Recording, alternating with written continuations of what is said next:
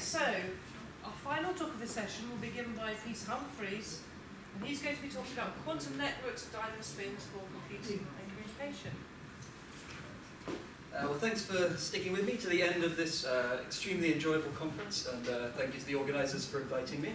My name is Peter Humphreys, and I'm a postdoc in Ronald Hanson's group at TU Delft. And I want to talk to you today about some of our work on quantum networks using diamond spins. So I guess we've already had a few talks today where we've sort of the ideas of a quantum internet have been motivated. I mean, a quantum internet will enable quantum communication, so we can distribute states, device-independent key distribution, as well as quantum-enhanced metrology and sort of blind quantum computing. And so it's an important goal to pursue, and it's something that we're pursuing quite hard in Delft. And so our ambition over the next few years is to build a tens of kilometer scale quantum internet using several nodes. And we're doing that by drawing on a diverse team of experimental physicists, as well as theorists, material scientists, and engineering support.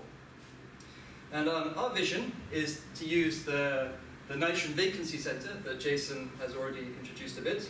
And the reason for that is that it has several key useful properties for quantum networks. So the first thing is that it has a nice, bright optical interface that we can use both to prepare the state of the spin qubit by optical pumping, as well as to carry out high-fidelity single-shot readouts, so we can achieve single-shot readouts in the moment on the order of 96%. So this allows us to both prepare and measure our state of our spin qubit. And in addition, the spin qubit itself at cryogenic temperatures has very long coherence times under dynamical decoupling, so we can achieve coherence times up to the order of a second with appropriate dynamical decoupling sequences. But the nice thing about the nitrogen vacancy center as a system is you don't just get the spin qubit of the nitrogen vacancy center, because diamond naturally plays host to carbon-13 spins nearby, and these will couple to your nitrogen vacancy center. We can actually indirectly control these spins using the nitrogen vacancy center. And so, in essence, for free, we get a set of quantum memories that are quite robust nearby. And finally, one nice thing about the nitrogen vacancy center is that, as well as being able to prepare and measure the state using this optical interface, we can also create entanglement between distant nitrogen vacancy centers using similar methods. And so this is something that I want to dwell on a bit more today.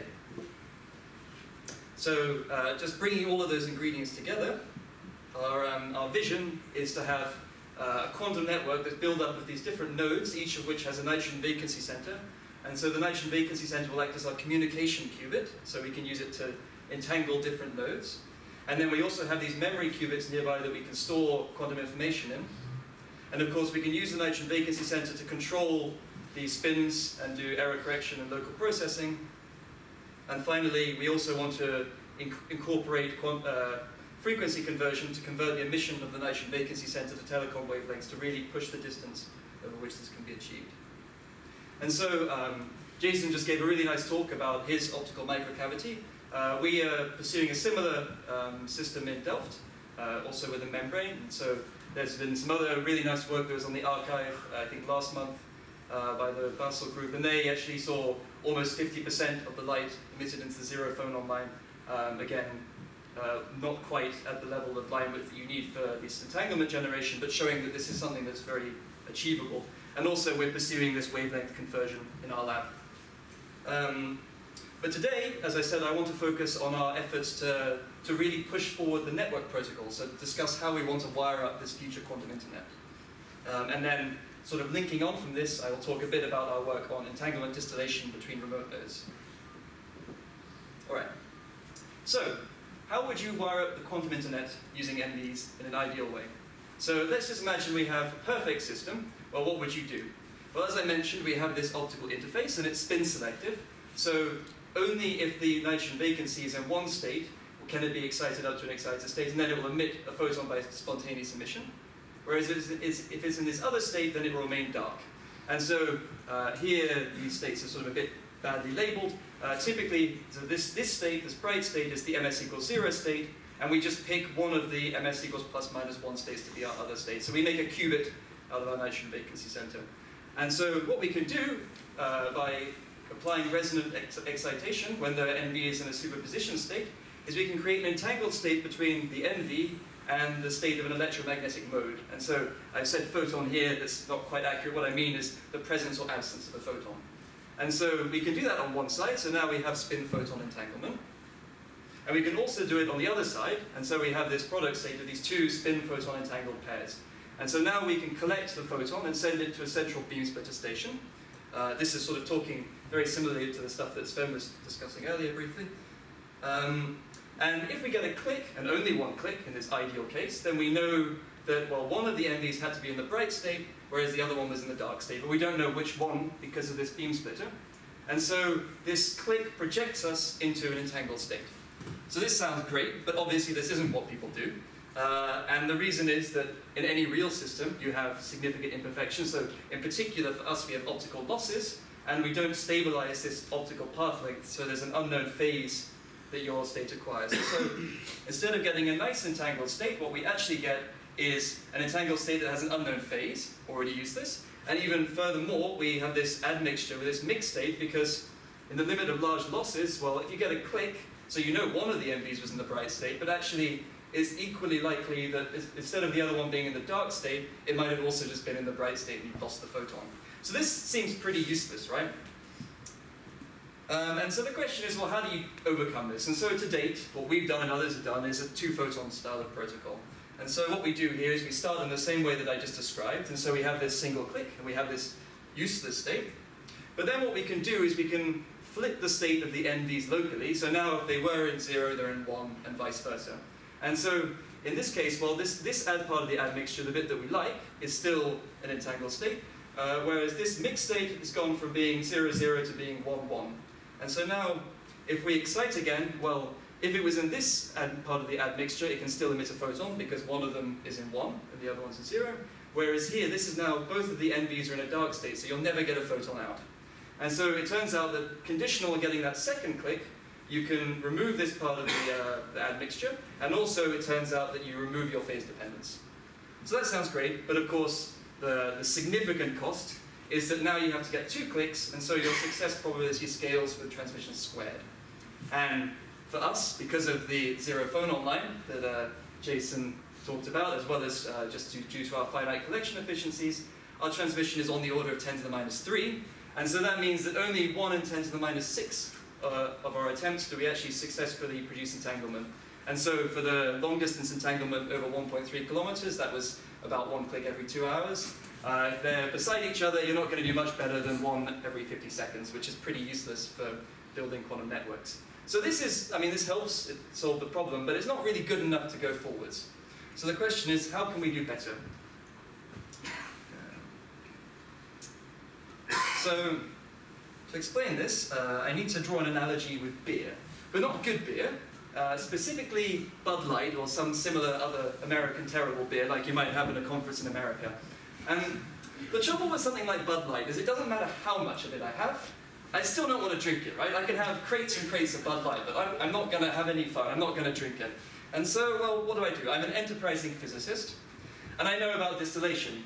And I know that, okay, it may not be great, but at least I can take this Bud Light, as much as I can get hold of, and I can stick it in a distillation apparatus, and I can make something that at least tastes of something. And so, in this way, I've taken something that I thought was useless, because each of these states is useless, I can't drink it, but I've ended up with something that's ultimately useful to me. And so, okay, in quantum we just whack entanglement on the front, and we have entanglement distillation, and we can do the same thing. So what we do is, okay, instead of producing one state, we make 2 terrible states, and then actually it turns out remarkably, just by local processing and classical communication, you can go from 2 imperfect states to a higher quality entangled state. And so the catch is that this is probabilistic. This particular scheme only succeeds about 1/8 of the time. And also, of course, you've got to produce 2 states. But the nice thing about it is not only do you produce a higher quality state, but you've broken this eta squared scaling, because now, so you have, instead of having to get 2 clicks at once, what you can do is produce 1 state and get the single click and try lots of times, and then store that, and then you can try lots of times again to make your second state. So now that instead of scaling with eta squared, the success rate scales closer to being linear. And so you have a high quality state, but you can also produce it quickly. And so this is this particular scheme is sort of the extreme photon loss scheme, and that kind of comes from Simon Benjamin and L. Campbell in this paper here. Unfortunately, it turns out this is pretty hard. So far, in terms of experiments, there have been photonic experiments by Janwei Pan, but that was post-selected, and because to tell whether you succeeded, you had to measure your state, and so it wasn't available to do anything else with. And also, there's been an experiment with local nodes within one track, but I mean that's not the sort of the network setting in which this protocol was envisaged. And the reason that this is tricky is that you need two things at once. So you need to be able to generate entanglement, but you also have to be able to reliably store a state, because you have to generate one and then the next state. And this is a challenging combination to combine. So it happens that for other systems it's also tricky, but I'm going to talk specifically about why for MVs this is tricky. And that's because, so we have this coupling for free between our nitrogen vacancy center and the nearby nuclear spin, but we can't turn that off. And so that means when we're doing our remote entanglement generation, the state of our carbon spin, where we've stored our state, is sensitive to the state of the MV. So specifically because this MV is acting like a bit of a bar magnet, it locally changes the magnetic field that the nuclear spin experiences, so it processes around a different axis. So why is this a problem? Well, the problem is that, okay, so when we do our entanglement generation, what we do is we use microwave pulses to prepare our MV in a superposition state, and then we optically excite. And so we don't know, I mean, if this fails, the nitrogen vacancy center is now going to be in a mixed state. We don't know if it was in 0 or 1. And so it means that your nuclear spin will pick up a different phase depending on which state the nitrogen vacancy was in. And so, okay, so here you see that I've said that we pick up a phase in this state of the nuclear spin, and so the phase depends on whether the nitrogen vacancy happened to be in 0 or 1. Well, we can solve that a little bit, well, a long way actually, by applying a pi pulse. So now, okay, we don't know if it was in 0 to begin with or 1, but we can flip it, and so if you do that carefully with your timing, you can sort of average it out so that it spends the same time in 0 as it would in 1. So you might think, okay, well, we solved that, but there are two problems still. So the first is that, okay, well, we balance the phase, but it's still picking up a phase, and because we don't know exactly which of our entanglement generation attempts is going to succeed, that means that we have to on-the-fly correct for this phase evolution. So there's a deterministic phase. And then the other more subtle problem is that, so we have to reinitialize our spin by repumping before we carry out entanglement generation. And this is a stochastic process, so we don't know exactly when we're going to succeed. And so this means that we don't know exactly how long it spends in the 0 state, and so that means that it picks up a small amount of phase that we can't compensate for. So, just looking at the first problem of this deterministic phase evolution, so we can apply our entanglement generation sequence. And all we have to do really is we have a microprocessor and we just count the number of times that we do this until it succeeds. And then what we can do is once this has happened, we can just apply a decoupling sequence to our nitrogen vacancy spin, so it's in microwaves, and we just have to engineer it from pre-calibration so that the number of, well, the phases picked up here, which is n times the phase that you get per sequence, needs to be cancelled by the phase you pick up in this. And so we showed that we could do that on the fly. So if we don't do this compensation, you get these oscillations when you prepare your nuclear spin in a superposition state and then you measure it. Whereas when we do this compensation using a microprocessor, well, by changing m suitably to compensate for n, we're always able to remain with high fidelity in the plus state. The other part of the problem is more tricky because there's no way we can stop. We need to repump the state, we need to reinitialize, so there's no way we can get away from this dephasing. And so you can see that if we scan the number of entangling attempts and we prepare different states in the Bloch sphere of our nuclear spin, then you get dephasing. So the eigenstates stay pretty decently high, but states on the equator dephase. But what we can do is that we can pick carbons that have different coupling strengths to our NV. And so as we increase the coupling strength, of course, it becomes more controllable, but then also the state gets wiped out quicker under this entanglement generation. And so we can trade off, we can choose a carbon that has a coupling strength that remains controllable, but allows us to, say, have hundreds of entanglement generation attempts before we dephase. So having solved that problem, this key problem of combining entanglement generation with quantum memories, we're able to move forward to this distillation experiment. And so this is recently published, well, on the archive about a month ago. And I'm just going to talk a little bit about what we did. So the concept of the protocol is as follows. So as I said before, we first of all have to generate a remote entangled state. And we did this between two NVs in separate cryostats separated by 2 meters.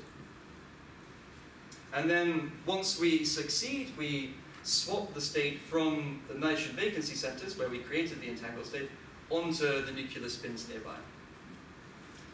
This then frees up the nitrogen vacancy center so that we can then attempt again to produce an entangled state using this remote entanglement generation protocol, single click.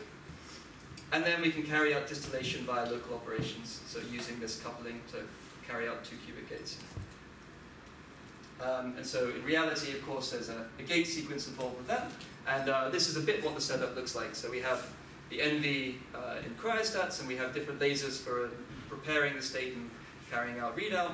And then we have a fiber network to combine the emission from the NVs, the zero Fermi line emission, on a beam splitter.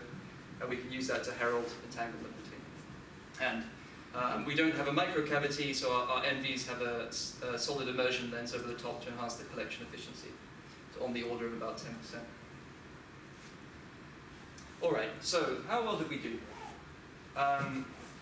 So the first thing we want to look at is, okay, well, we want to generate this first entangled state. But one problem we have is, of course, that the whole problem which we set out to solve is that, well, we have this mixedness, but also we're not phase stabilizing this link.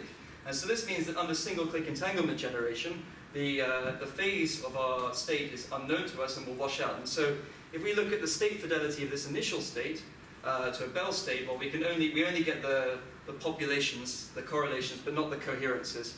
And so if we measure the state fidelity, we find that it's always below 0.5. So as far as we're concerned, this state is not entangled. It's not excessively entangled to us because it's a single-click entanglement generation protocol. And so what I plotted here is the state fidelity, and actually what we're doing is we're sweeping the angle of our initial NV superposition state. And you might say, okay, well, why would you do that? Well, the reason is that by doing this, you can actually reduce the probability that your state will produce a photon to begin with. And so in that way, you can squash down the mixed state component, so the bad part, and increase this, but at the cost that as I'll show later, your rate of entanglement generation goes down. So by playing with this angle, we can increase the fidelity of the state, or we can go faster. So as I mentioned, we don't have access to the full coherences of this state, but we can independently measure the visibility of the 2-photon quantum interference, and we know the dark counts, and so we can upper bound what the fidelity could possibly be using these independently measured parameters. And so that's this curve that I plotted here. So we've taken the measured populations, and we use the other independently measured information, and we can say that the state that we start with here is at best along this line. So now we swap it onto the memories, and this is not a perfect operation. As I mentioned, there's decoherence due to entanglement generation, and so once we swap this state in, then it now lies closer to being along this line here. And there's some, you can't quite see, there's a shaded area depending on how many entanglement generation attempts we take.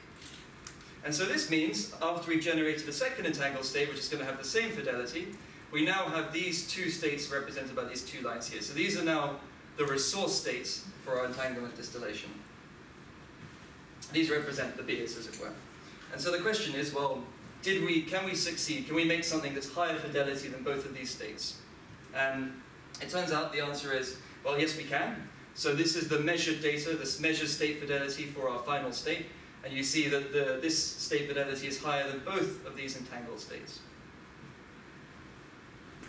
In addition, as I mentioned, by scanning the angle, we can change the fidelity of the state. So initially, if we push this angle down, then we can produce a higher fidelity state, because we can squash this mixed state component. But there's a cost in terms of the rate. So you see that so here this is the EBIT rate, so it's a measure of both the entanglement, the quality of the entanglement and the rate we can deliver it. And you see initially we can, as we go this way, the EBIT rate goes up because the fidelity of the entanglement increases. But then here, because the the probability of succeeding goes down, it means that the e-bit rate goes back down again. And so this line here, the orange line, is the best you could ever do using our system at a Barrett and Cox style 2-photon protocol. And so you see that we are significantly above that line. We're doing better than you could ever do, even with the overhead of the time taken for doing these swaps in the local operations. All right. So, in summary, a little ahead of schedule. Nitrogen vacancy centers and diamond are promising nodes for quantum networks.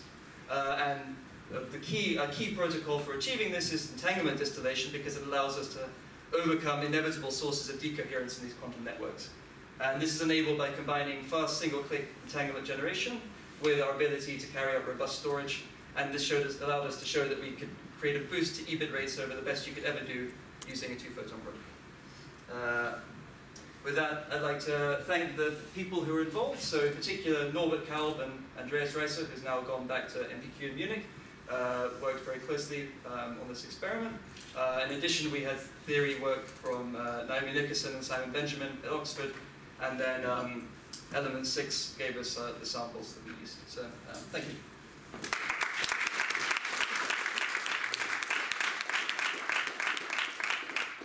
Thank you, Peter. I'd like to open the floor up to questions now, please. So the initial experiments, which were amazing and published in Science, they were very low rates of a few, maybe 200 entanglements per 3-week period. Yeah. How many orders of magnitude are you sort of up from that level by now? Or is it still a struggle to create the sort of entanglements even with this distillation? Yeah, that's a very good question. So I have to admit that that was a hero experiment over 1 kilometer, right? And so you have the additional losses in fiber there. So our rate. So this is, if you took our setups and you did the same thing, this is where you'd lie. So we're not winning a lot with this protocol at the moment. So you're sitting at about 1 per 20 seconds if you were to use our setups as it stands and do 2-photon quantum, like a 2-photon protocol. And so you can see that maybe we've doubled the rate that we can achieve. And of course, this is because there's an overhead to the time required to carry this out. Also, this is I guess this isn't quite right, because this is an e-bit rate, and the quality of the states you generate here are much better than the states that we can currently generate. But we can really push that up, because currently we were just limited mostly by not so much the decoherence in these memories, but actually the T2 time, because we picked a memory that didn't have a particularly good T2 time and microwave pulse errors. And both of these things we can, in a future experiment, really push up. So we can definitely push up the fidelities. Of course, to really get the rates a lot higher, we have to do what Jason's doing, which is what we're doing. Right? We have to have the zero phone online enhancement. And we're fairly confident that in the next few months we should be able to see first results from that. Thanks. Hey Peter. Great talk, and this is also really cool results. So my question probably is a stupid one. In these sort of 2-photon protocol, I think I'm right in saying it doesn't. The Barrett and Cox scheme, you can wait. You wait for your first click, then you do your apply pulse, then you wait for your second click. But you can also not bother with that and just excite twice and wait to get 1 click, right? So the time ordering of your detection doesn't matter with respect to your excitation. This is for pedagogical purposes that I explained it in this way. We don't wait for that first click. But it is, I think it's more helpful to think about this protocol as a 2-step protocol. Yeah, sure. Okay, but in fact you just do the whole muzzle, and then you just wait for the events where there was a click. Yes. So I mean, there's about 200 nanoseconds between the two.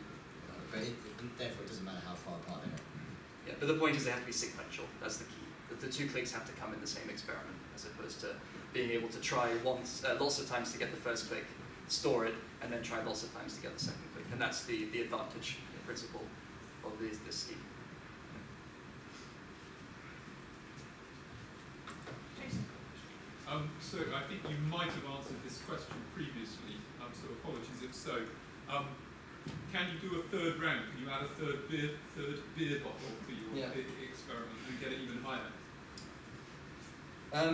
So yes, of course, in principle, we have carbons nearby. Yeah.